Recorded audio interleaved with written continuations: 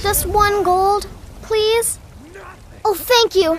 Divines, bless your kind heart. It's what Brennan said I should do.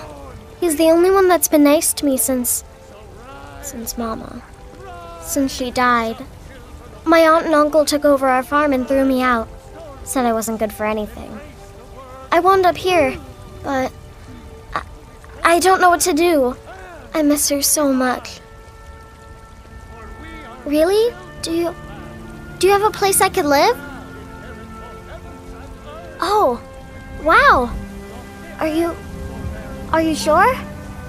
You really wouldn't mind? Yay! Thanks, Mr. Papa. I promise I'll be the best daughter ever. You tried mercenary work?